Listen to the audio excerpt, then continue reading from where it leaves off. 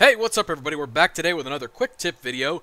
This is how to find some early game crops to plant in Sanctuary. So after you establish Sanctuary as a settlement, one of the quest objectives you have is to plant enough food in order to feed the settlers. However, generally speaking, at that point in the game, you don't have enough food on you or access to it in order to plant and finish that quest.